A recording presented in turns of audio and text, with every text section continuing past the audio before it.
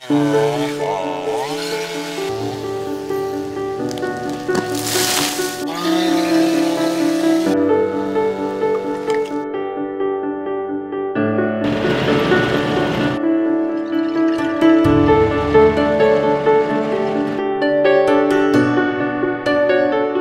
small shiny green beetle is killing ash trees in much of the nation.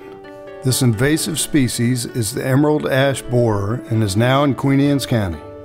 According to the Maryland Extension website, the presence of the emerald ash borer typically goes undetected until the upper third of a tree loses leaves and then dies back.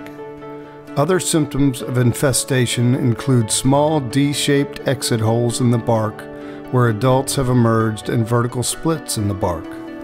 What is not seen is the network of serpentine-shaped tunnels beneath the bark, where larvae effectively stop the movement of food and water in the tree, starving it to death.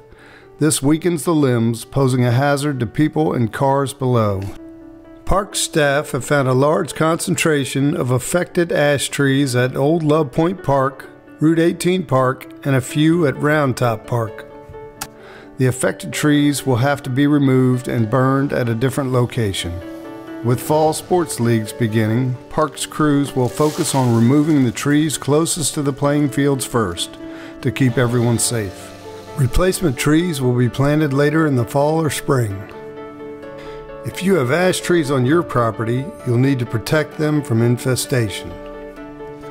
To identify ash trees, look for leaves that are compound and composed of 5 to 11 leaflets, branches and buds that grow directly opposite each other, and bark with a distinct pattern of diamond-shaped ridges on mature trees.